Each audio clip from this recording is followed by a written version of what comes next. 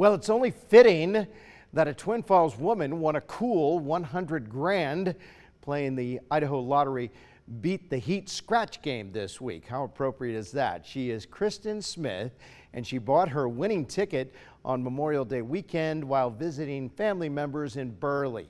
She bought the ticket at Curb's Oil Express and turned her winning ticket in yesterday, and look at the smile on her face. She said she hasn't decided what she's going to do with the winnings just yet, but that was a nice way to celebrate Memorial Day weekend.